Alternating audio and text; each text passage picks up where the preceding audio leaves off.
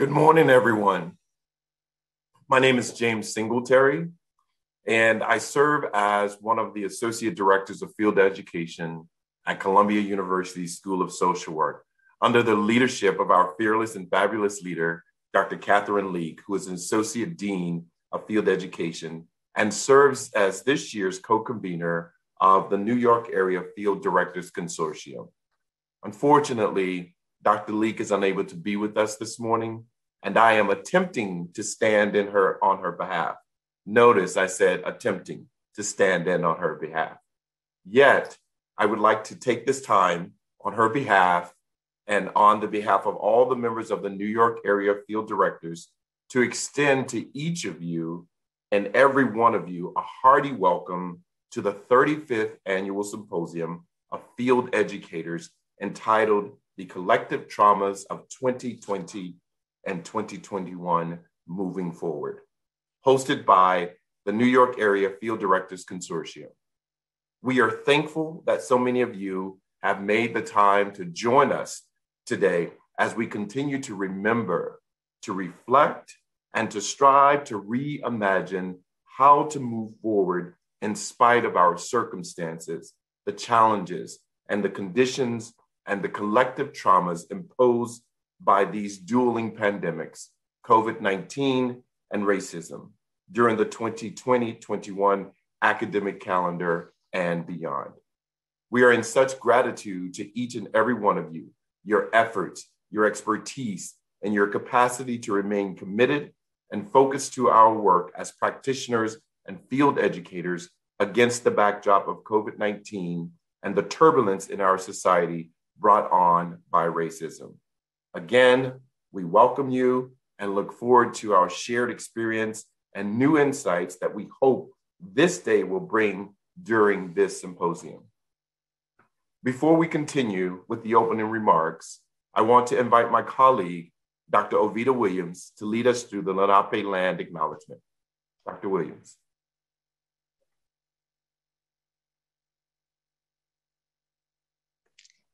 Thank you and good morning. Thank you so much, James.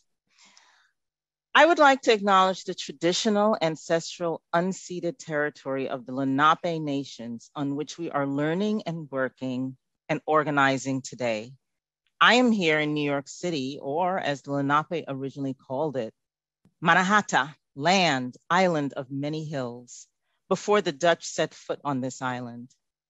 I recognize Lenape Hoking as Lenape land, and that I have a responsibility to always remember, never forget, and to give respect and honor to the elders and peoples of Lenape Hoking.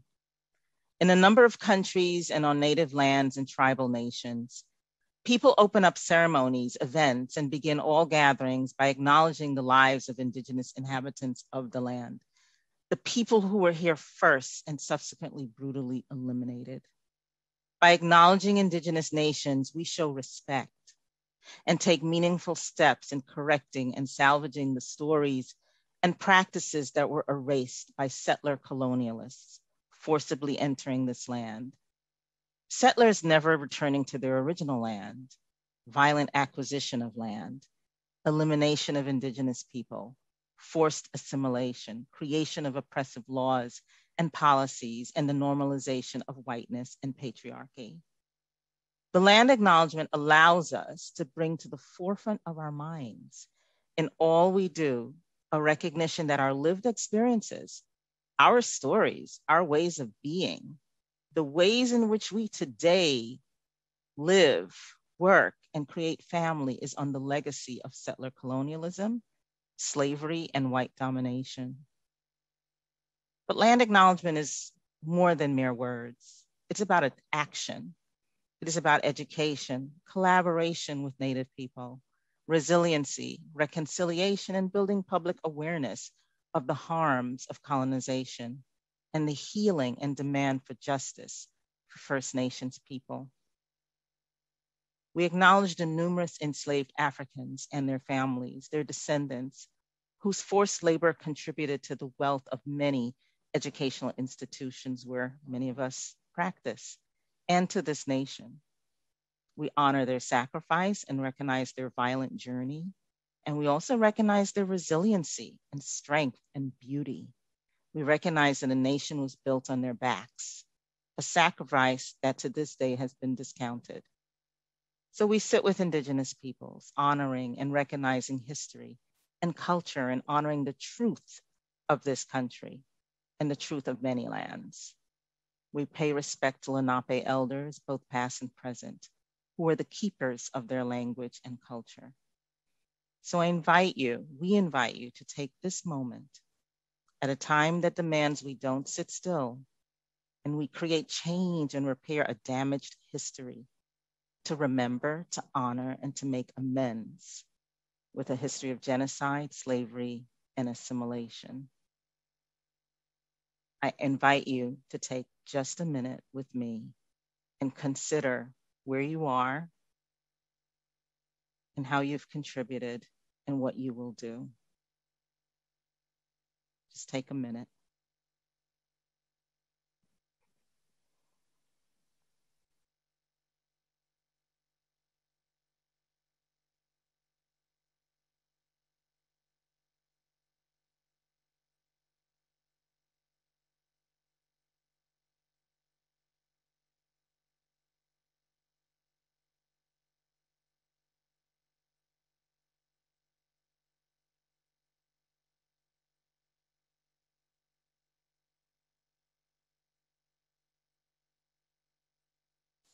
Thank you all. And I'll turn it back over to James.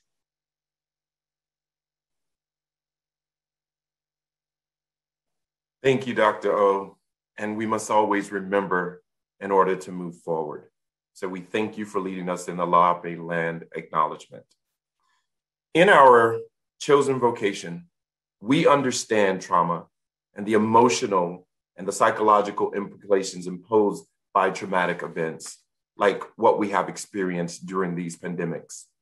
Those of us who are fortunate enough to have escaped death, either by the coronavirus or by systemic racism and other oppressive forces, we, as skilled, capable, and competent social workers, field instructors, external supervisors, directors, clinicians, practitioners, and community partners, I believe that we have both the duty and the responsibility to reflect, to remember, and to reimagine ways to address these evil forces that bring about our collective traumas, ways to educate ourselves, our students, and our society around anti-racist knowledge, ways to build unity in community, ways to seek justice, equity, and equality for all, ways to rid humanity of the dastardly and the dishonorable treatment of Black, Indigenous, people of color, and to rid ourselves of unnecessary loss and grief. For it has been said that an injustice to one is an injustice to all. We understand that this work is not easy and that it will require all hands on decks, open minds, open hearts to develop strategic ways to move forward. Yet, our work and our efforts to intervene and to create change must not cease and desist because of the difficulty and or the turbulence. Now is not the time to get tired. Now is not the time to be silent. Now is not the time to give up. Rather, we ought to strive to lean into our social work core values, including service and social justice. I like the way Dr. King said it. If you can't fly, then run. If you can't run, then walk. If you can't walk, then crawl. But whatever you do, you have to keep moving forward. It is evident to me, and I hope to all of you here today, that we have continued to move forward in the face of adversity. And today, we are still moving forward as we come together to participate in the 35th Annual Symposium for Field Educators. This work is not light work, and it has proven to be a very heavy lift for any one person or entity. Nevertheless, when we come together in unity, we have the power to build community so that we can make waves, move mountains, and change lives one person at a time. We have for you today an engaging, insightful, and informative day planned for you that will help us to rebuild, to reconcile, to restore our humanity as we move forward, united, pursuing liberty and justice for all. The agenda for today will feature two of Columbia University School of Social Work esteemed faculty members that will be introduced in the next segment, and they will jumpstart the day and take us into interactive workshops, engagement and panel presentations, moderated group discussions, shared reflections, and an opportunity to ask questions of our presenters. So again, as we continue to move forward, we want to shout out to each and every person on this Zoom call this morning and give you a great big thank you for your efforts, your service, your dedication, and your commitment to all of you, the field instructors, the community partners, and all the schools that make up the New York Area Field Directors Consortium. We appreciate you, we thank you, and we look forward to our continued collaboration and moving forward together. Thank you, and thank you, and thank you. And at this time, I'm going to pitch it over to our Director of Field Education at Columbia School of Social Work, Octavia Whitfield. Great. Hello, everyone. And thank you for joining us. Thank you, James, for your inspiring words, your inspiring opening remarks to frame this wonderful event that we have planned today. I have the great pleasure of inviting Dr. Ovita Williams for our first panel presentation. Dr. Williams is the Executive Director of the CSSW Action Lab for Social Justice at Columbia School of Social Work. She also serves as Associate Director of Field Education and acted as Interim Dean and Director of the department for 2 years. Dr. Williams has taught the Social Work Practice and Domestic Violence course at CSSW and the Social Work Practice Lab for Liberation and Social Justice at Silberman School of Social Work at Hunter CUNY. At Columbia, Dr. Williams has worked with students, alumni, faculty, and administrators on the development of the Foundations course, Decolonizing Social Work, through a power, race, oppression, and privilege framework. The course centers undoing anti-Black racism and dismantling white supremacy culture. Please join me in welcoming Dr. Ovita Williams. Thank you so much, Octavia. I love that I'm here with my colleagues from Columbia. I'm feeling the energy. I want to thank you for that introduction. And I'm going to go ahead and try to share my screen with you all. So let's give me a minute. Thank you. Thank you to the Consortium of the Schools of Social Work and Directors of Field Education for organizing today's presentation and inviting me. And particularly to Dean Leek, who worked with me and Dr. Shear to pull together today's discussion. To all of you social workers, field instructors, students, deans, faculty, advisors, for taking the time to listen and participate in our discussion. And I want to thank my colleague, Kathy Shear. I'm eager to talk with you and learn together with you today. I'm actually having a full circle moment. I was a new social worker attending this very symposium for many, many years. And every year I attend, I'm excited to soak up the wisdom of people I admired. I've heard Dr. Darrell Wheeler and Dr. Carmen Ortiz Hedricks and Dr. Willie Tolliver, so many people that I admired. And I'm actually stunned that I'm here speaking with all of you and really honored. And I hope to leave you with something to take back to practice as well. It is pertinent that we are here at this very moment talking about the impact of racism and many isms, systems of oppression in social work, and interrogating how we can do better if we are to maintain our commitment to social justice, not just to some, but for all. It has not been the first time that the symposium has offered a presentation or discussion about racism and diversity. What makes this year particularly imperative for reflection is interesting, given that racism is not new, but given several recent years of our witnessing consecutive murders of Black lives, our attention to the legacy of racism and the need to act has been ignited. I hope today we can engage in a way forward, which needs to look at social work, practice, and our commitment to anti-racism and liberation.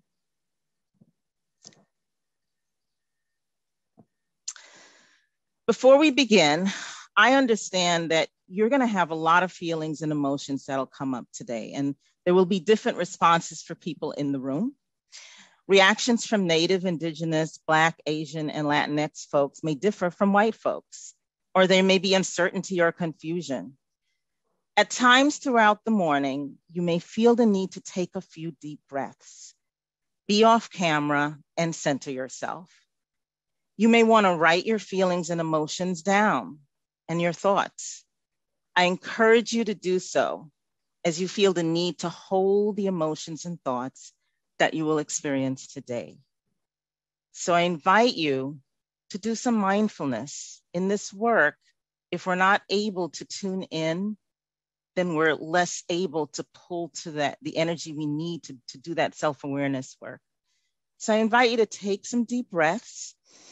You can try now, inhaling, exhaling. Take 30 seconds to inhale slowly and exhale slowly, letting your body relax and feel the air moving through your body and filling your lungs, your heart, and your mind. And just access this breathing when you need to do so today. So where are we now? Many of you may be very aware of where you were when you heard and saw the video of George Floyd's murder exactly a year ago, May 25th to be exact. I froze, I was stunned. I could not watch the coverage. I remained in my pajamas all day and could barely respond to emails. I gave up midday through and sat in sheer sadness and pain. Since then, I spoke with many Black folks who were clearly broken and devastated. We had, en masse, faced a loss. This was not our biological son or daughter or family member, but yet all the lives lost to anti-Black racism were all a part of our community. Each loss was a trauma. Each loss was associated with feelings of grief. Each loss was a faint heartbeat of devastation and trauma. Mr. Floyd's death was a loss not only for his family, who will go on and grieve for the remainder of their lives and were recently re-traumatized during the trial of Siobhan, but for every Black person, young and old, across this country and around this world. A collective loss, a collective grieving, a collective mourning. Many other murders of Black people we have come to see over grainy and graphic videos, body cameras, and 911 calls also conjure the same fundamental impact. Each comes with pain, a buildup of trauma, and deep loss. I remember that morning in May 2020, having been home for several months with my daughter, she's a teacher, in COVID-19 isolation. We were already angered, but not surprised by daily reports of pandemic disproportionality impacting Black and Brown communities. The COVID-19 crisis exposed racial and class inequities, laying bare another glaring example of anti-Black racism. COVID deaths were higher in communities with large Black populations due to inadequate access to good health care, housing, generations of racial trauma already impacting mental and physical health in the form of high blood pressure and other chronic illnesses. Latinx and Black people were subjected to severe economic hardships at a rate higher than white people during the last year.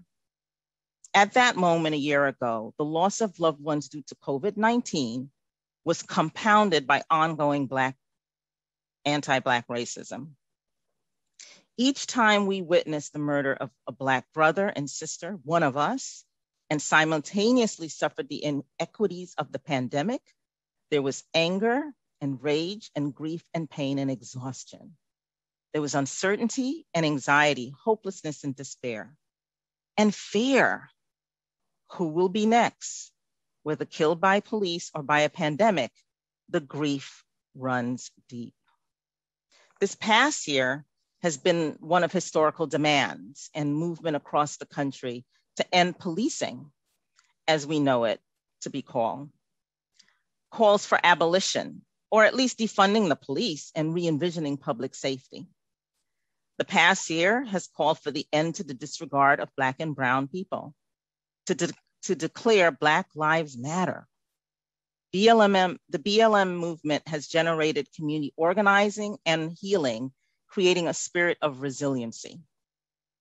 It's been a year of asking the question, how do we dismantle systems of structural oppression and colonialist practices?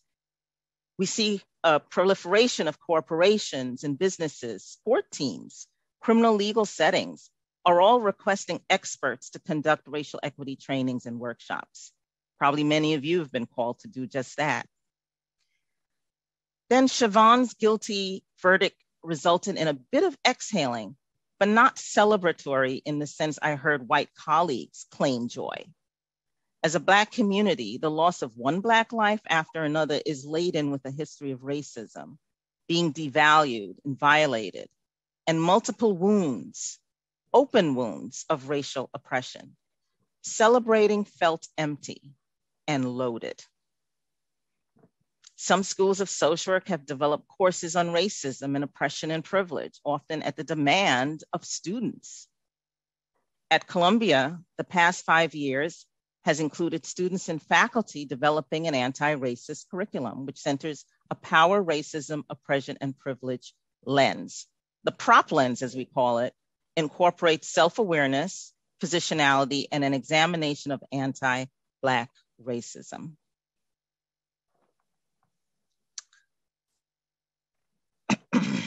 Sorry. So I'm going to assume that all in attendance are in various stages of understanding what is anti-Black racism. For some of you, the term is newish. And for others, the term is our lived experience and all too much our realities. Racism is a system of oppression that violates a targeted group and manifests through overt and oppressive attitudes and behaviors. Racism operates on an individual level, a structural level, and an institutional level. Anti-Black racism are attitudes and perceptions that have fostered white negative judgments about Blacks and Black culture. Anti-Black racism, the attitude and practice that involve the construction of Black people as fundamentally inferior and subhuman. Ta-Nehisi Coates puts it really well. If there's one thing missing in our country, it's an acknowledgement of the broad humanity of Black folks. Racism, and anti-Black racism in particular, is the belief that there's something wrong with Black people. Let's take it further. Think of a continuum, if you will, or bookends. Anti-Black racism is a term that encompasses the ways in which anyone who's not deemed privileged on one end of the bookend, one end of the continuum, by various dominant identities and what it means to be white. And I can make a quick list about what that looks like.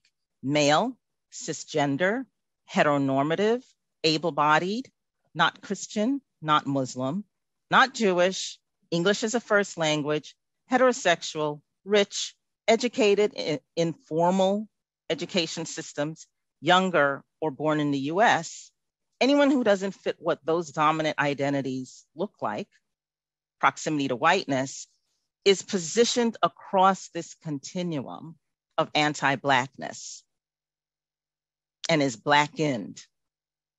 meaning positioned in a place of less privilege, increased targeting, scrutiny, violence, oppression, and less equitable access to resources.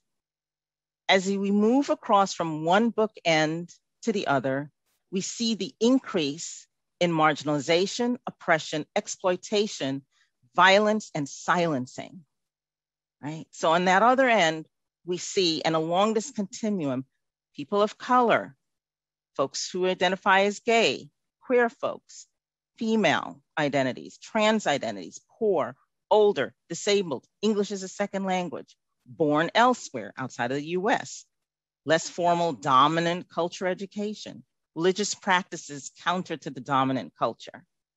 So to be clear, and this is where people often get really turned around and lost, anti-Black racism is not merely about race or skin color, although we have to start with the understanding of racism, but centers the concept of proximity to whiteness as the way we are socialized to think about privilege and disadvantage. Anti-Black racism is associated with the presumed inferiority and subjugation of groups with non-dominant identities, and therefore targeted. For example, a cisgender white gay man will fall on this continuum toward dominant ideas of privilege, whereas a cisgender Black gay man is positioned very differently. As two gay men, there will be examples of heterosexism and oppression around sexual identity. However, when we take a look at their racial identity, the impact of racism will make their experiences widely different. Kimberly Crenshaw coined the phrase intersectionality to describe this reality. Bottom line, we have a serious problem with anti-Black racism, and not only nationally, but globally, as you see on the slide I have now. We can look almost any place in the world and see examples of anti-Black racism. The very essence of being Black or Blackened across this continuum or these bookends encompasses deeply embedded beliefs about race and identities that are not privileged and therefore seen as non-dominant. Lighter skin color is deemed more attractive, economically advantaged and privileged. So we see skin whitening products are sold in many parts of the world. Just one example. And I have a list here of several. I just did a quick Google search of global anti-Black racism, and this is what we see. Throughout that pandemic and recently, the occurrences of anti-Asian and anti-AAPI violence has warranted an examination of anti-Black racism as it impacts our Asian American and Pacific Islanders. The AAPI community is positioned along this continuum as non-white and non-male, as most attacks have disproportionately targeted women and targeted by assumptions based on racial identity and gender. Then add assumptions and stereotypes around English as a second language, or presumed immigration status or class. Another layer is the anti-Black racism within the AAPI community is shared by activists who are calling for solidarity with the Black community. White dominance and anti-Black racism impacts all of us and therefore calls for eliminating the racial divide and building solidarity among communities of color. And there are many other examples. So vicarious racism, maybe a new term for folks, involves people of color indirectly witnessing racialized attacks, comments, and behaviors and attitudes that are targeted towards other people of color. This could be through observation, hearing someone's account of being a victim of anti-Black racism, listening or seeing images or narratives of people being racialized, which can be continuous and chronic. Therefore, the loss becomes continuous and chronic, affecting psychological and emotional well-being. Exposure to someone else's pain and loss builds up to the point of having a feeling of continuous sense of danger. The many stories of Black and Brown and AAPI communities, cis women, transgender women, and those deemed as less privileged is just that, living in constant fear of being harmed. From this perspective of vicarious racism, it makes sense that I was left in a state of shock and disbelief and anger and danger unable to function last May. Racial trauma is defined as the traumatic response to constant exposure to racism, racist practices, microaggressions, and discrimination. For example, exposure to deaths due to racialized crimes and racism. On top of this is historical trauma, leads to symptoms of anxiety, helplessness, intrusive thoughts, danger, flashbacks, sleeplessness, desensitization, loss of appetite, spiritual depletion. The list goes on. And the trauma is intergenerational in magnitude, passed down through generations, affecting mental health, long-term health, and a feeling of how much more can we take? Karina Walter's work on historical drama is important to note, which refers to the role of historical events like the history of genocide, dislocation, and land seizure. And that context affects present-day health inequities among Native American communities. Joy DeGruy talks about post-slavery syndrome as well, same kind of context. These emotions and feelings don't just disappear or dissipate. They are long-lasting. They're in every conversation, every gathering, every waking and sleeping hour. The feeling of loss is not just one's individual experience, but a collective loss, a loss that all BIPOC folks, Black, Indigenous people of color, and non-Black people of color experience in unison. There's a sense of mourning together that is powerful to understand. And this feeling of being unable to prevent the loss leads to a sense of powerlessness. There's a loss of humanity. Our loss is on public display, not private. We are forced to have people see our pain on display frequently and brutally. There's a loss of hope. Our fears of our own mortality and vulnerability are compounded. There's a loss of safety and security. No place is safe.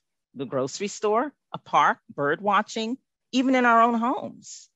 A loss of self, a death the whole community feels, the incompleteness. It's like missing a piece of a puzzle.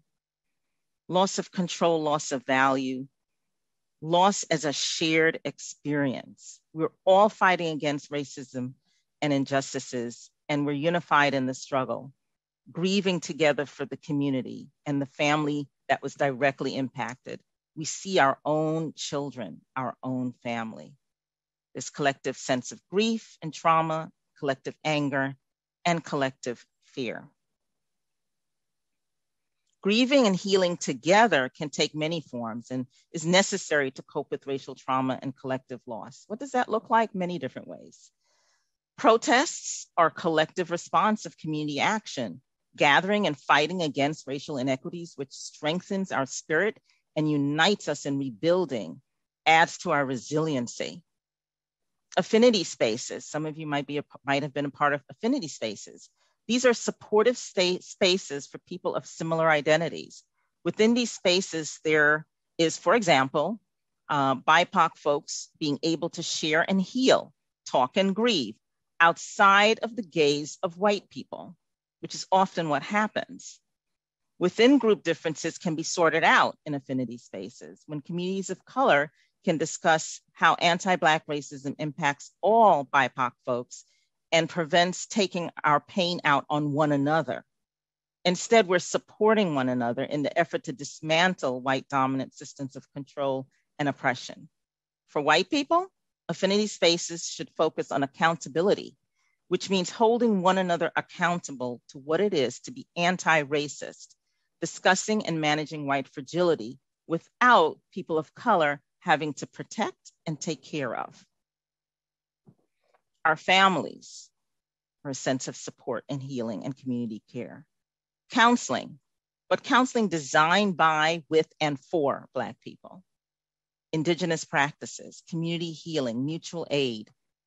And of course, why we are here today, talking with our students in an authentic and honest way in the supervisory and student relationship, where we're cultivating hope in the face of multiple oppressions and ongoing anti-Black racism. But talking about racism is easier said than done. And we're going to practice a little bit today in our breakout sessions with each other. It's probably one of the biggest perplexing activities social work instructors say is challenging in supervision and instruction. As educators, we have to start with ourselves.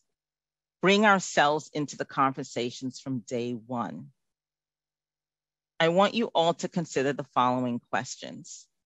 But for now, consider these inquiries. What is your racial identity and how does it matter in your role as an educator, as a supervisor, as a social worker, in relation to the communities you serve? What prevents you from talking about race and racism? What are your privileged identities, your subjugated identities? What parts of your identity do you talk about less? We start with self-awareness and self-reflection. You and your student are partners sharing in the journey together. Mutuality and co-learning. You introduce from the very beginning discussions about oppression, dominance, and privilege. You use assignments like process recordings to have these discussions. We challenge the spaces that we're in. To end, last year, people, particularly white people, immediately posed the question, what can I do? And urgently proclaimed, something has to change. I didn't realize how bad racism was for Black folks. And I thought things had changed. We can no longer avoid talking about anti-Black racism. And as a profession, we can no longer sideswipe uprooting all forms of anti-Black racism and oppression. As Toni Morrison said, the very serious function of racism is distraction. It keeps you from doing your work. It keeps you explaining over and over again your reason for being. There's no going back post-COVID-19 and no going back to a place of complacency or ignorance to racial trauma and harms we witnessed this past year and hundreds of years. It's not about when, it's about now. Thank you all.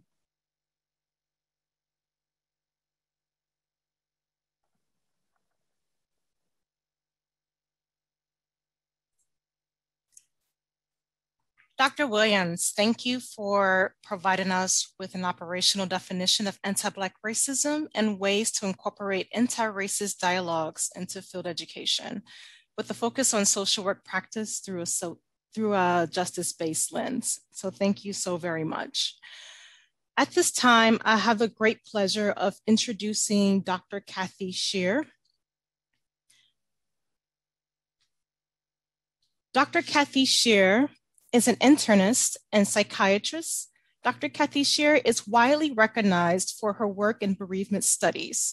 She has developed a targeted psychotherapy, complicated grief treatment for people unable to move forward after a loss, which has proved to be efficacious in 3 National Institute of Mental Health funded randomized controlled trials.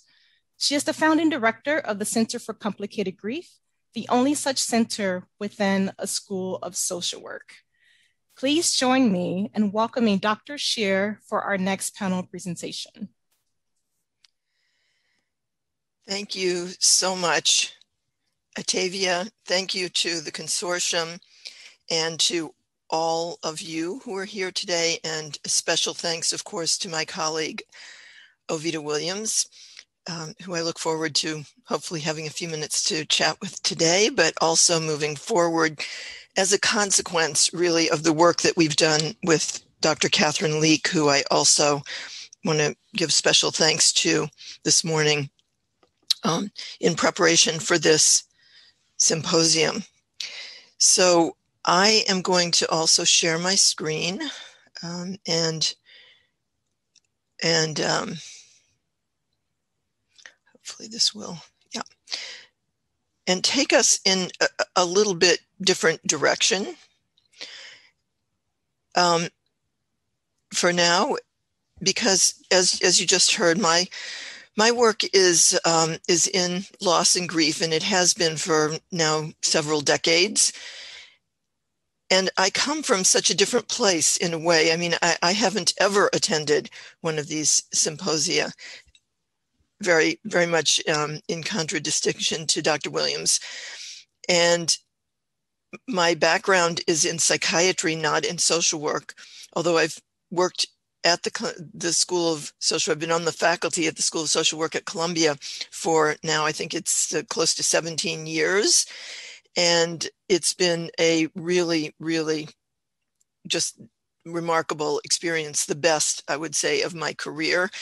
And I often say these days, I've actually known this all my life, but I have the heart of a social worker. I may have a different degree, but I have the heart of a social worker, and that I know. And maybe we'll have a chance to talk a little more about that in a few minutes. But for now, I want to share with you what I think I've learned about loss and grief from the work that you heard that we've been doing. I've been doing with a team of colleagues over the past really 25 years or so. So I wanted to start with where we all are. This is something we all know so well. There's been more than 3 million deaths globally, worldwide, and more than 500,000, more than 580,000 in the United States alone. Many of them, the majority of them actually being people of color, which is just one more indication of what Dr. Williams just outlined so beautifully, so passionately, and so accurately. And last spring, we saw the first ever publication of an estimate of a sort of scientifically based estimate of the number of bereaved people who result from every death. And this, as you can see here, was done by Ashton Verderay and his colleagues, who are demographers, sociologists, who had already collected data on kinship patterns in the United States and were able to segue that into a pretty good mathematically based estimate of the number of deaths, the number of bereaved people per death from COVID alone. And that turns out to be roughly 9 bereaved people per death. So that's a huge number of bereaved people in our country. And we know that just bereavement alone creates a risk. It's a highly, highly stressful event, and it creates a risk for virtually any mental or physical disorder.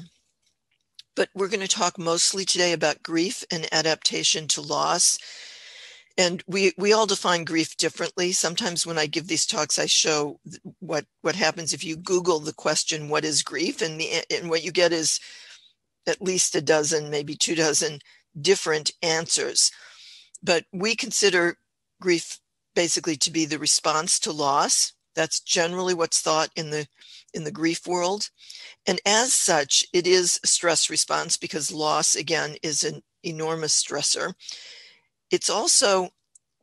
Loss also typically incites or triggers a whole range of changes in our lives, just all kinds of changes in the world around us and within us.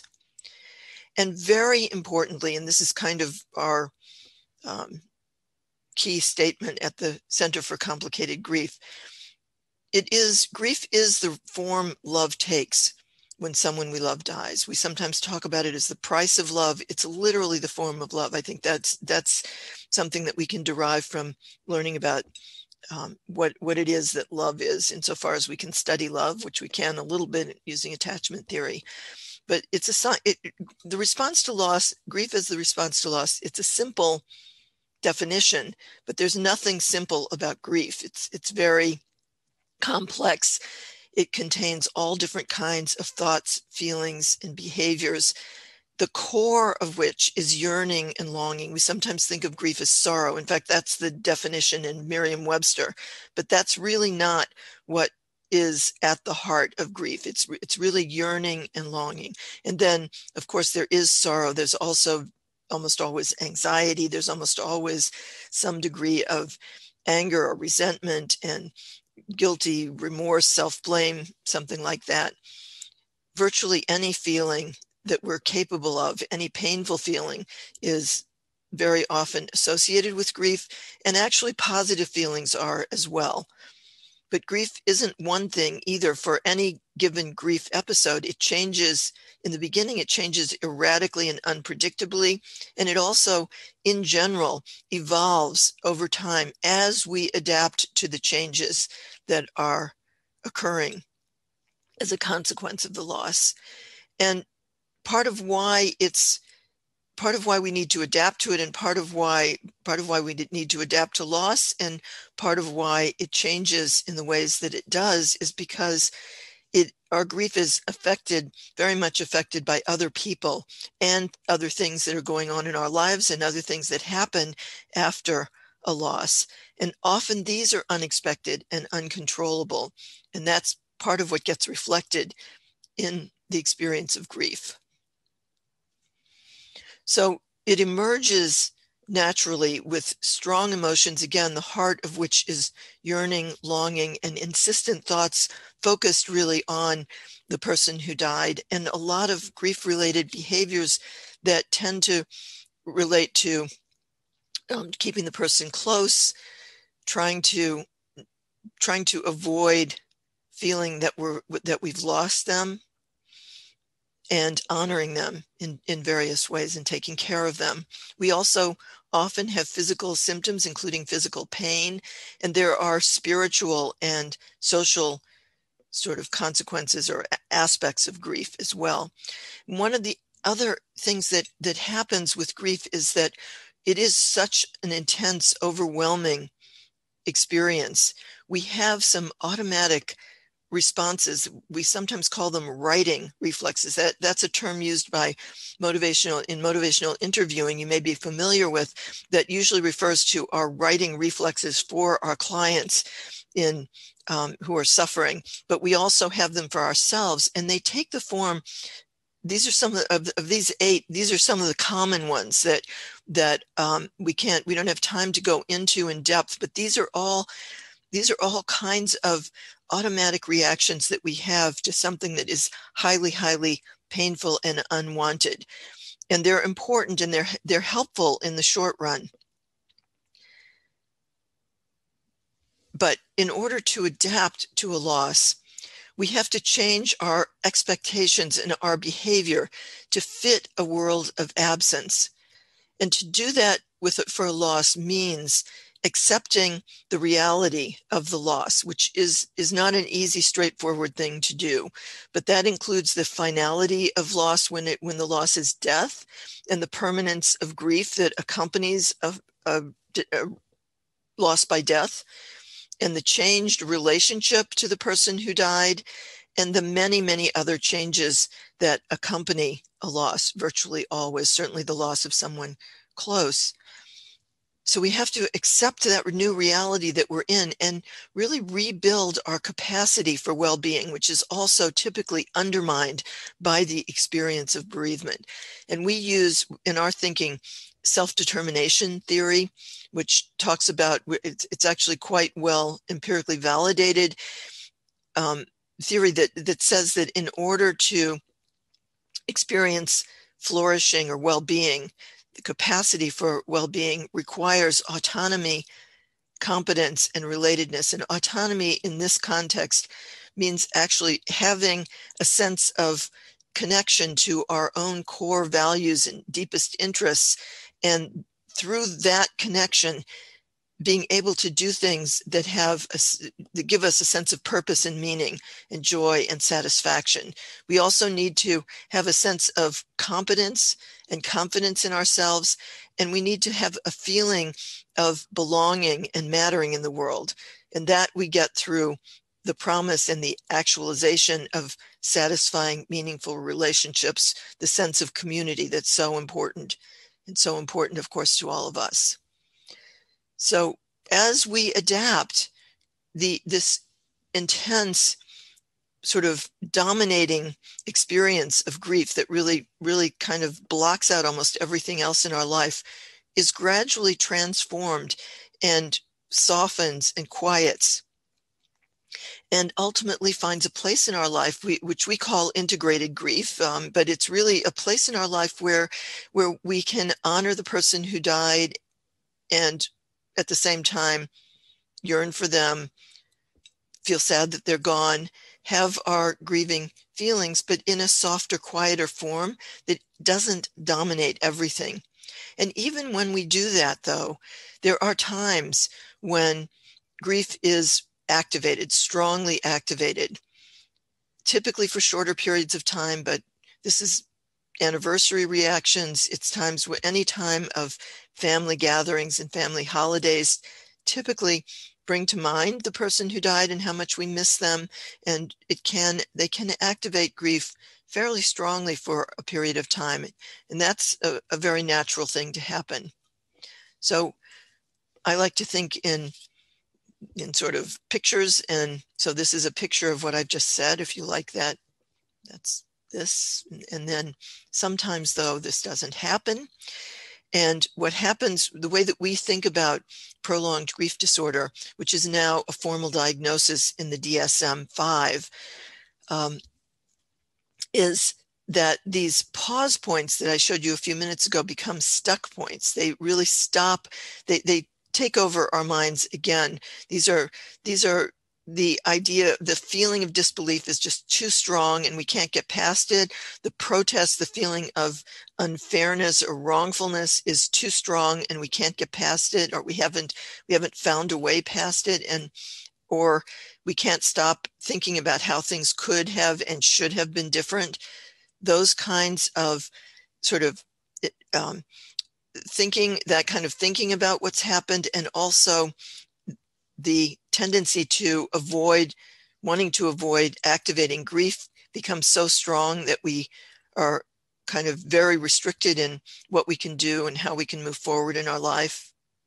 That's what ends up as prolonged grief disorder. These are the official DSM-5 criteria. They have been published online, but not by the American Psychiatric Association yet, but they have been formally approved. So this is now a formal diagnosis. We expect that it will be formally announced by the American Psychiatric Association this summer. I know this because our group was a part of the field people that advocated for the inclusion of this diagnosis in the DSM. It's also in the international criteria in the ICD-11. It is a formal diagnosis, also called prolonged grief disorder. This is exactly the same thing we've been calling complicated grief. So there are common challenges, person-related, some related to the relationship with the person who died, and many related to the circumstances of the death and or the period after the grieving period, that are listed on this slide, that increase the risk that someone will experience prolonged grief. And really what that means is that it's harder to address those pause points or stuck points. The pandemic obviously does this. There's much more ongoing stress. We're all aware of that. And some people under enormous stress, others under less stress, everyone under some stress.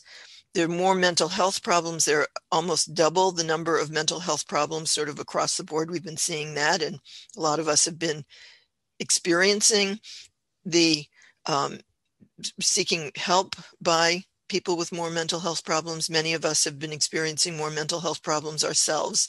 There's much more loss and grief.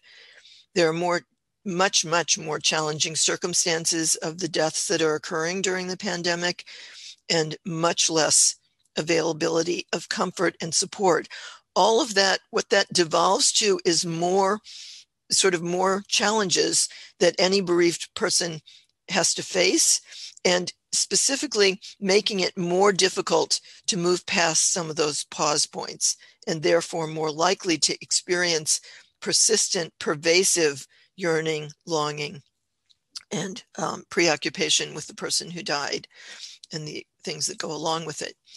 We also know that racism and historical trauma contribute to the risk for prolonged grief disorder.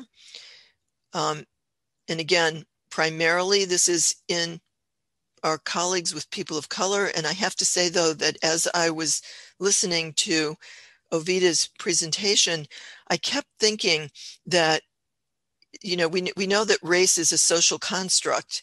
And so, and really what that means, and what it clearly means, is that we all, there's something wrong with those of us who aren't feeling, when we hear about George Floyd, exactly what Ovida described feeling herself. So although these are actually experienced more so by our colleagues and our clients who are people of color,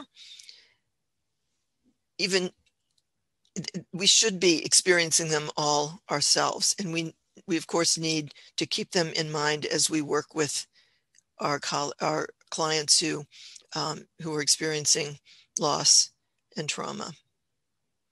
So we are expecting a second wave, a sort of grief pandemic. The current death toll as of, I think, yesterday is over 584,000 people have died in the United States alone. And that leaves, with using that 9 multiplier that I showed you in the beginning, 5.25 million people estimated bereaved. And this in the context, of course, of ongoing and to some degree not mitigated racism. So we need to be prepared to support our bereaved clients, and of course to be aware of the role of racism in historical trauma. So I want to just say a few words about how we can do that. And I would say at the heart of our work and at the heart of what any grief therapist does is active listening. Mostly bereaved people need to feel heard, and we need to listen. And that means being present really with people who are suffering and being willing to be empathic, being able to be empathic, with refraining from judgment, and also maybe helping to promote adaptation and addressing those stuck points. That's where our work in particular comes into play. So we want to foster a set of healing milestones. This is how we work in our prolonged grief disorder therapy: understanding and accepting grief, managing emotions, both painful ones and positive ones, which can also be difficult during acute grief, to be able to see a promising future, to strengthen feelings of relatedness, strengthen our relationships with people who are still in our lives, to be able to tell the story of the death, to live with reminders, and to connect with memories, meaningful connection with memories of the person who died. And of course, there's a lot more to say about each of these, but that's basically how we work in prolonged grief therapy. And again, to remind you of these stuck points, we also listen for these, we validate them because they're absolutely natural. There's nothing pathological about any of this. It's just that we need to help people pause, consider them, and find ways to resolve them or set them aside in order to move forward in our own lives. We do this through validation, support, and guidance that is highly personalized through active listening. And in general, this is how I like to think about what we're doing: is basically grief is a cold, dark, lonely place. And we try to warm things up, turn on a light, and open a door to the outside world. So I want to leave you with the thought that grief is, of course, a common human experience. We have an innate capacity to adapt, and we work with clients to help them do that, basically. And these 2 quotes, I think, are very sort of heartening, especially the Helen Keller quote: "Although the world is full of suffering, it is also full of overcoming it." So I will end with this slide, and thank you again for your attention. And I look forward very much so to working with you and hopefully with Ovida a bit before we stop today. So thank you again for your attention.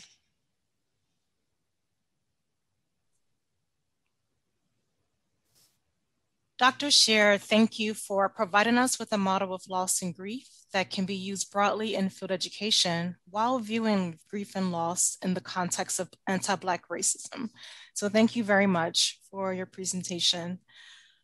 The next segment of our program will be a discussion between Dr. Williams and Dr. Scheer to further explore the connection between grief and loss and anti-Black racism.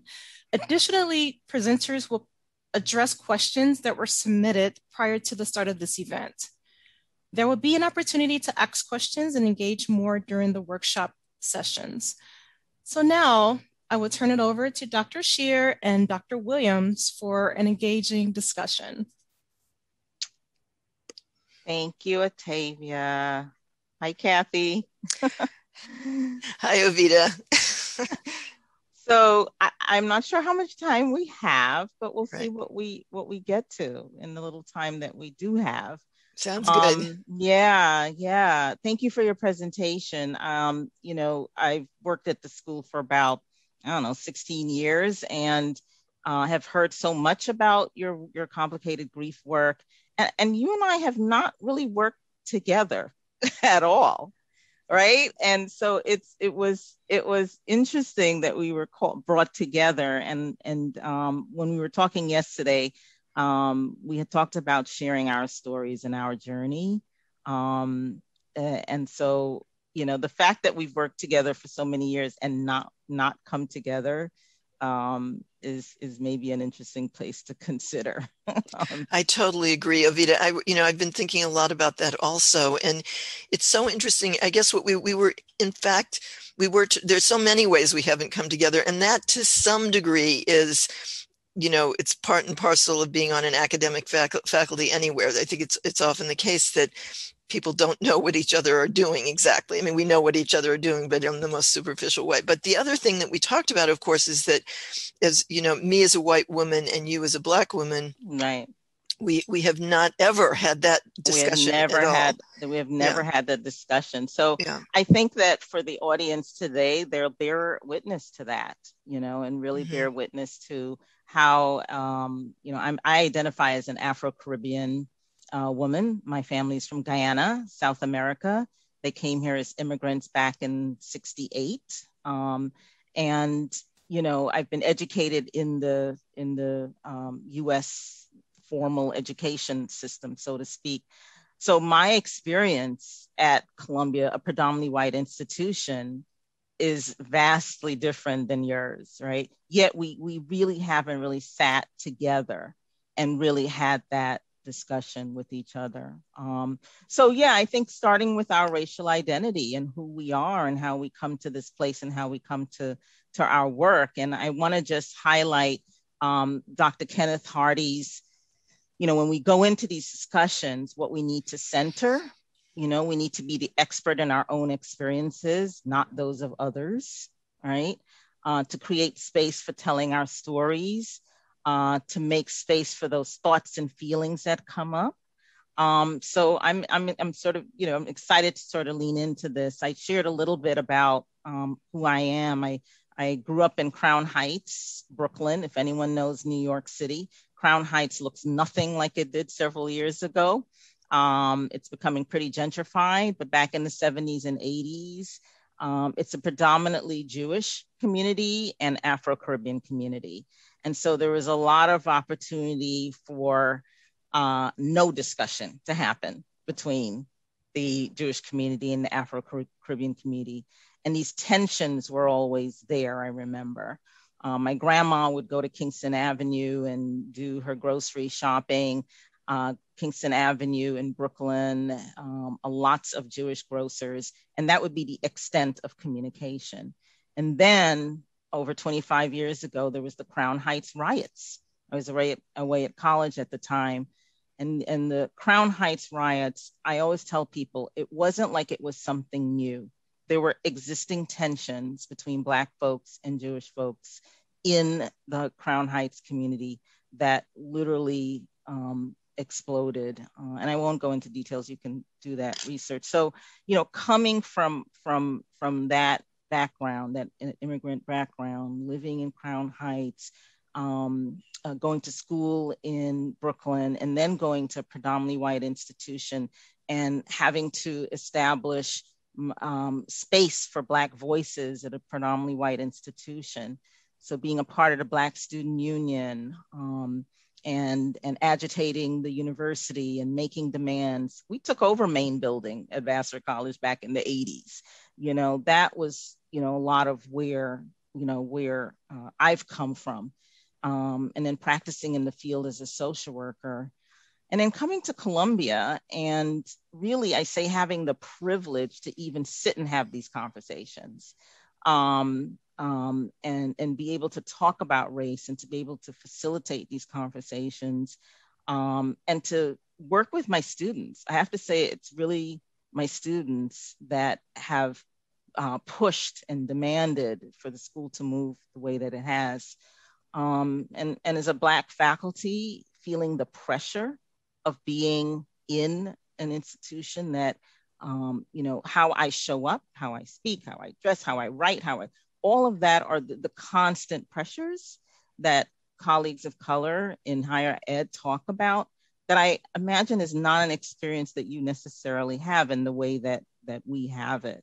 And the constant microaggressions, and then holding our students, Black faculty, queer faculty. We often have students who come to us. So it's like an added burden, an added, task that we have to also support and take care of BIPOC students in the work that we do. So, I'm not sure if this is new to you, Kathy, or you've never heard, or you heard some of this, but to share it with you today, I appreciate your sort of taking that in. And I'll stop there and let you share a little bit about yourself and how you got to where you are. Sure, and thank you so much, Ovida. And yes, you're right. I mean, it's not entirely new, but it's new in a personal way. And I think you said this so well, but it really matters. What matters is the personal. It's sort of, in a way, when it's general knowledge, it doesn't have the same effect. It doesn't have the same meaning as knowing, as imagining you in those places, imagining your experiences as you described them, which I was doing. So me, I'm the granddaughter, I would say, of Eastern European, Russian, Polish, Jewish immigrants on both sides of my family, and they came to this country in the late 1800s. My parents grew up pretty much in poverty, but then their families, my parents moved out of poverty pretty dramatically. And I myself was raised definitely in an upper middle class family in the suburbs of St. Louis. My mother was a political activist, actually. She was a feminist, and she was a member of the Missouri Commission of Women in the 1960s or late 50s even, and was eventually one of the people that started a version of the of the Women's Political Caucus in St. Louis with people my age. She joined with a group of women my age, and they decided that they would support her because of where she lived. They thought she could possibly win an election, and so they supported her to run for the Missouri State Legislature, which she did in 1972, which was the year I graduated from medical school, and with a lot of trepidation because she hadn't graduated from college. She graduated from high school, but not college, because her father said that girls didn't need to go to college. And so she became a really rampant activist. I'm feeling a little emotional right this minute. Anyway, she did a lot of what we would call now anti-racist kinds of bills. She promoted, I'm saying it that way because she was not she was an anti-racist in her thinking and in her actions, but in her emotions, in our family, as I said to you yesterday, Ovita, and yet, we were a racist family. There's no question about that in my mind. Now, actually, the first time I learned about this was my younger daughter. I have two daughters. My younger one was in college, and she was taking a social psychology class, and they introduced this implicit bias test that you could do. And I did it, and I came out racist, and I was like shocked by that. This was probably in the late 1990s. And that because my actions also followed my mother's. In my work, I always did things in the Black community. I deliberately did things in the Black community. All of my work was done in the Black community as well as any other place I was working. And so I didn't understand that at the moment, but it planted a seed, which was dramatically sort of more activated, I guess, by one of my colleagues at the School of Social Work, who said to me about 5 years ago, we had coffee together. He was joining our faculty, and we had coffee together. And he said, in that coffee, Kathy, the real problem in racism is not the racists in the South. It's the liberal, quote unquote, liberal whites. And I was just like, I said, what? I said, I don't understand that. And I asked him to explain, and he said, I can't really explain it. But so, and I didn't stop thinking about it. And actually, in the last 2 years, I just counted them, 50 books by Black activists or a couple of them were Black novelists, but primarily anti-racist activists. And I've learned a tremendous amount. And in that learning, many of these books actually are historical, and they go back through that period of the 1960s and 70s when I was working with my mother often, and also just my whole personal experience, like yours, Ovita, a lot of demonstrating, a lot of sort of political activism, but not really understanding. And actually, one of the questions is, how do I identify racially? And actually, I guess I was thinking about this. I don't think I exactly identify as white, because I think many white people are like this. I think I identify as not a person of color, actually. And interesting. Yeah. And I think also that the form I can identify with in races, in being a racist, is fear. I think it's fear of, it's othering, actually. It's as though a person of color isn't, and I think this is what is so absolutely it's so important that we have to stop this, because we have to get to know each other personally. We don't get to know each other personally as much as we. I think getting to know each other for sure. Like, I'm all about like having the dialogue and also owning what you need to own, so it's interesting that you say you don't identify as white, because what is distancing from that whiteness mean for you ultimately to continue to do this work, to do anti-racist work? Kendi says, if you're not racist, if you're not an anti-racist, you're racist, right? Like, yes. So claiming your whiteness, is, for me, hearing that, I'm not gonna take this moment to take care of you, because that's usually what Black folks do. Ken Hardy talks about this, but the impact for me is that you're not claiming your whiteness, and distancing from that draws me further away from you, right? And so, however you understand that, knowing that it doesn't necessarily lean towards my wanting to lean further in, it actually does the opposite, if that makes sense to you. It makes sense, and it makes me sad, but because actually, I think there's another perspective here, Ovita, which is that race is not a thing. I mean, it really isn't a thing. No, we know that, right? It isn't. However, we both talked today about the impact of what racism does do, right? So that inherently is operating continually.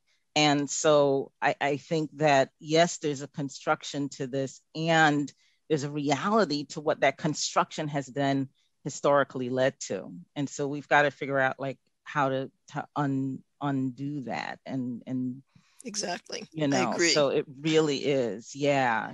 It's all of that. You know? And I think we don't.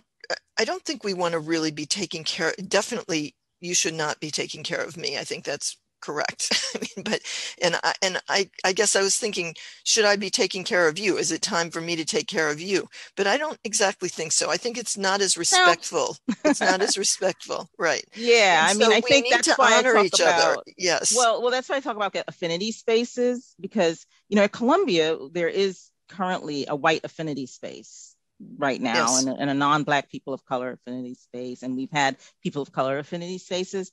That white affinity space, and I don't know if you're connected or I am. Yeah. So I mean, I think that you could speak a lot to what the work is that needs to be done there. And it's not taken care of, but it's like the accountability piece, right? So, you know, I find my community among folks of color within the profession. I'm doing a lot of racial equity work with folks of color. But interestingly enough, I was talking to another colleague and I just wrote about this, that my career as a social worker has been so informed by whiteness. You know, social work as a profession is embedded in white dominance, right? So, you know, so I in decolonizing the way that I think about social work has been a lot of the work as a person of color I've been doing, and also connecting with across the diaspora of folks of color, and building community at Columbia for Black folks who we are feeling quite marginalized half the time that we're walking into the doors or getting on Zoom. You know, that constant fight, that constant acclamation, even going through the doctorate program and sort of establishing, you know, that voice. I'm writing with some Black colleagues now about being in higher ed and the added burden that's associated with that. That added burden is tremendous, you know. So yeah, I mean, I know we've got like literally a minute left. We're being asked to move over, but I appreciate that we were able to go there a bit with each other, and there's so more to be said. And I'm actually hoping, Kathy, that you and I could actually have more of this together. I'm so happy to hear you say that. Yeah, and I'm glad that people got to bear witness to this and all of its messiness and complexities and ambiguity. I really appreciate that people took the time to sort of listen into this. And I'm interested in the breakout room to see what people's reactions were to this conversation. Thanks, Ovida. Thank you. Hello, everyone, and welcome back. I trust that you had very engaging conversations in your workshop sessions with Dr. Scheer and Dr. Williams. At this time, we will share a few highlights and share out a few questions, and I'll turn it over to my colleague, Tricia Snyder, to lead that portion. Thank you. And thank you for everybody to engage in these conversations today. This is by no means, might not do justice to what we've been able to participate in today, but I'm going to do my best. So initially this morning, hearing from Dr. Williams in related to recognizing anti-Black racism, trauma, loss, and healing. She discussed we can, as a collective, not a discussion for some, but for all. Racism is not new, but our passion for action might have been more ignited by recent events. We have a unique and powerful role as social workers and organizing related justice efforts in our own communities. We must intentionally work towards equity and liberation, including dismantling institutional barriers for those whom have generationally and historically been disenfranchised and marginalized. Our responsibility is to confront those in power and privilege and empower those who might believe that they are powerless. We were reminded to practice mindfulness, to center ourselves, to quiet ourselves in our minds through this draining work. I know for me as a member of the Rochester, New York community, we have a rich history of rising up and challenging injustice, including being the home of Frederick Douglass, and in 1964 as one of the earliest civil rights marches. However, we are also the community where Daniel Prude, a Black man with mental health challenges, was brutally killed by police in 2020 as well. That event was hidden by those in power, including those of color in power. This was another incident where those that committed these atrocities were not held accountable. Our community has continued to rise, march, and fight in unity with others across our nation and globally to bring visibility to these instances of violence. We can strengthen our spirit and unite us in resiliency, honoring the associated grief and loss through various strategies at micro, meso, and macro levels. Each loss was a trauma, and not only for the families of those who lost loved ones, but also for members of the local communities where these events occurred, as well as those where collectives rose up to march in unity as anti-racism change agents. Through self-awareness, educators, field instructors, and their students must engage in self-reflection to evolve our own self-awareness, challenge our own assumptions, and model this accountability and continuous improvement process for others. Some highlights of Dr. Scheer's portion. She is at heart a social worker, even if her original discipline was different than social work. She briefly discussed the global grief and loss related to the COVID pandemic, with some of the earliest research proving that having a family member recently die is tied to an elevated risk of physical and mental health decline, as well as broader adverse implications for individuals' social, economic, and relationship well-being. And noting that that came from Ashton et al. Grief is a response to loss. It is extremely complex, messy, and unpredictable as a stress response and a trigger for permanent changes. Those impacts evolve over time and change us forever. In an acute form, it triggers strong emotions, insists thoughts, physical symptoms, and grief-related behaviors that can be interpreted by some as anger and aggression, by those who do not apply human behavior in the social environment and cultural humility perspectives. In order to adapt to loss, we must consider integrated grief and intentionally apply a self-determination lens in order to establish well-being. We must have a connection to our own belief systems and develop our own competence and abilities to create satisfying and meaningful relationships for collaborative healing. This is incredibly difficult for most who are already drowning in prolonged generational and historical trauma, grief, and loss. Of course, this was compounded by the prolonged trauma, grief, and loss related to the pandemic, as well as social, economic, and racial reckonings of the last year and a half, more ongoing stress, more mental health challenges, and more grief and loss.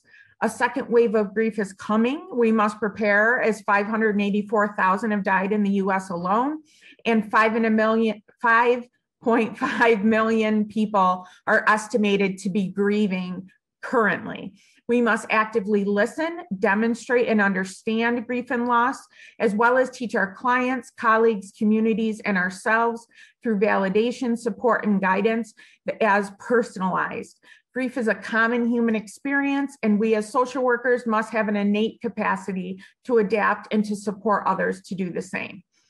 In the breakout session, in the conversation between Dr. Williams and Dr. Scheer, we discussed exciting opportunities to continue this work collaboratively in research and conversation, as they have both been part of the same faculty, but have yet to come together prior to today.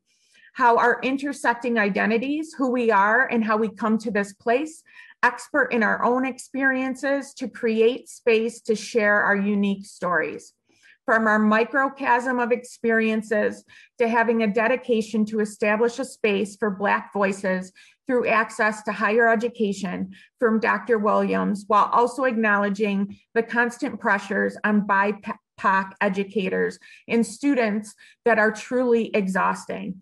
Dr. Scheer shared her own experiences of not truly that even engaging in this work does not truly enable those of us in power and privilege to know what those experiences are for other identities and other communities. From her own background of those that came to this country as immigrants in the late 1800s, to her mother being a passionate feminist, but her family also having ingrained implicit bias as white, even as they participated in social justice efforts. Noting it's not just the racism in the South, but further the racism of liberal persons in the North that we must be aware of and address and dismantle. In Intentionally Learning and Activism, Dr. Scheer shared that she identifies as not a person of color in order to demonstrate a resistance to othering, in order to get to know each other on more of a personal level. In both breakout sessions, this was noted as a crucial part in the conversation today. Dr. Williams stressed owning what you know and the work you need to continue to do as you grow, rather than folks of color often feeling like they need to take care of others as they engage in conversations around white fragility. While racism is a social construct and not biological, it has intense effect on those who experience it from those who have more power and privilege. We must acknowledge and honor this. One approach for those shared conversations is the establishment of affinity groups. Social work as a profession is vastly impacted by white culture from formal education to field education. Some of the breakout highlights, as I said before, were the conversations between Dr. Williams and Dr. Scheer. We must sit in those difficult spaces, be willing to engage in those spaces, and knowing and realizing that we cannot use the word safe in relation to those spaces because it's subjective and different for everyone, but we can encourage those in power and privilege to step back so that others can use their voice. Books and suggestions for white folks to do the work, even as social workers, included a suggestion such as White Fragility, as well as White Supremacy and Me, as well as the journaling process should be required for all social workers. The Grief and Loss group talked about the need for collective healing for BIPOC communities as they lose elders who historically have anchored their families and communities, how to help people who can't say goodbye to someone during this year due to COVID restrictions, and secondary trauma to social workers as an impact of the pandemic related to things such as PTSD and grief symptoms. Whew, that was a lot. I am going to turn it over to Ben so he can speak to the process after today from NYU, and then I'll be coming back for closing remarks. Thank you, Tricia. Thank you for that incredible summary. I don't know how you did that. That was amazing. My name is Ben Scher. My pronouns are he, him, his. I'm the director of the Office of Global and Lifelong Learning at the NYU Silver School of Social Work. Quite honored to partner with the Field Educators Symposium for today. I think as a white cisgender heterosexual man with a Jewish background, I would be doing a disservice if I didn't say I know I still have work to do and I need to continue the work. And as Dr. Williams said, the work continues past today. So please think about continuing it if you hadn't come to this thinking about it. And I would like to drop in the chat, if I have access to the chat. I'm not seeing my access. There it is, sorry. The registration for the continuing education credits, I'm gonna drop that in now. So I just put that into the chat. That is where you will go to register to access your continuing education credits for today if you are here for that purpose. You'll need to register with our portal. And then once you register, you should get an automatic email from our silver.continuingeducation@nyu.edu email address that will have a link to the post-event evaluation. You must complete that in order to access your CE credits. And then within 48 to 72 hours from that time frame, you should get another email from silver.continuingeducation@nyu.edu that tells you that your certificate is now ready for download in our portal. Please make sure to check your spam or your junk mail folder, because unfortunately sometimes the silver.continuingeducation@nyu.edu email does go to that location. And of course, if you have any questions or concerns about accessing your CE, you can email us and we'll be happy to take care of that. And I believe now I'm passing it back over to Atavia. That would be to Tricia Snyder. Oh, sorry, back to Tricia. Thanks, Ben, I appreciate that. And so as we close out our time together today, I'm just so thankful to have been able to be in this space with everybody who participated. As James mentioned at the onset of our time together today, our collective community has the responsibility to make sure we are living an injustice to one is an injustice to all. We must keep moving forward, united as social workers and as empathetic communities and individuals through grace and cultural humility. From Ijeoma Olewo, there is an anti-racist quote that I am reminded of and that I reference every day. The beauty of anti-racism is that you don't have to pretend to be free of racism to be an anti-racist. Anti-racism is the commitment to fight racism wherever you find it, including in yourself. And that's the only way forward. We know, honor, and appreciate our field instructors. We truly could not do it without you. You play a crucial role in the support of our programs and our students and us as field directors. This is magnified by infinity over the course of the last year and a half of health, social, economic, and racial crises. Thank you for joining us today. You went above and beyond while also experiencing compounding demands of your personal, familiar, and spiritual identities. You did not disengage for your own self-care, although that certainly would have been warranted. You demonstrated unwavering commitment to your social work interns so that they were gifted with meaningful growth opportunities through creative and flexible learning experiences. Thank you, thank you, thank you. Last but not least, I want to acknowledge and thank our sponsoring school partners, Adelphi University School of Social Work, SUNY Brockport Social Work, Columbia University School of Social Work, Lehman College Department of Social Work, CUNY, Long Island University Social Work Department, Ramapo College of New Jersey Social Work Department, Rutgers School of Social Work, the State University of New Jersey, University at Albany School of Social Welfare, Silberman School of Social Work at Hunter College, CUNY, New York University Silver School of Social Work, Stony Brook University School of Social Welfare, Touro College Graduate School of Social Work, Yeshiva University Wurzweiler School of Social Work, and the College of Staten Island Social Work Department.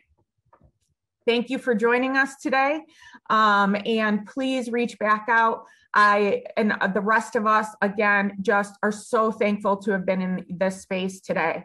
Thank you to Dr. Williams and Dr. Scheer in sharing your unique perspectives and engaging in the conversation today.